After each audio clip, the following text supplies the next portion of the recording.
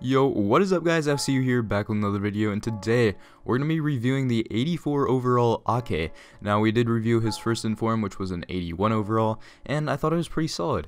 So I'm just hoping this one is a little bit better as he is an 84 overall. His in-games look really solid, although his boosts aren't that much compared to his 81 overall card, but let's just see how he plays in-game.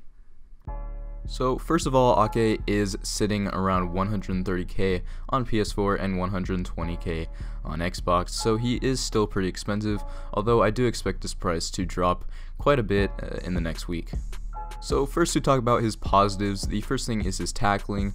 He just seemed to win pretty much every tackle he got into, just taking the ball off the attackers and stopping those crucial attacks. As you can see here, that would have been a goal if he did not make that tackle. So that was just really crucial there. And here he wins 2 tackles and wins us the ball back. He was just kind of an absolute tank. And also his agility and his kind of pace, he tracked back and he was just really quick to get the ball back for our team, which was really incredible.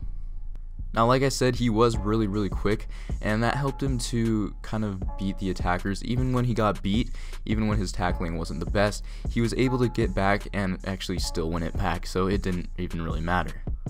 The next positive that I noticed on this card was his interceptions. He seemed to pick out quite a few passes that would have led to pretty dangerous positions and possibly goals, so that was pretty impressive on his card. As you can see there, just stepping in front of the attacker and winning the ball back. Here you can see another one, he steps in front and wins it, and we're able to play out. The next thing is his strength. Now, as you can see here, he's not even facing the ball, and he just pushes the guy out of the way, and we just win it. And he was backpedaling, so the pace with that was pretty impressive as well. As you can see there, he won another ball. But now let's get into the negatives. So the first thing, as you could see there, was he kind of lost his man quite often. Here's another example on a cross. He just lost his man, and that really probably should have been a goal. So his other negatives were his height. He wasn't the tallest, so he kind of lost a few headers. But that was kind of it. He was a really solid player for me, and let's just get into my verdict. So overall, I would give Ake a 9 out of 10 overall rating. He was a really solid card for me, and he only had a few negatives, such as his height and just his marking was a little bit off. But other than that, he was a really solid card. But he was pretty expensive at 120k. I think he'll drop to around 90k by the time this team of the week is over, but he should still be pretty high in price. So I give him an 8.1 rating for cost. So yeah.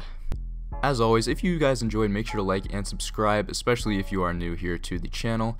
And let me know down in the comments below what you think of Ake, if you think he's a lot worse than what I reviewed him as, or if you think he's a lot better. And I'll see you guys in the next one.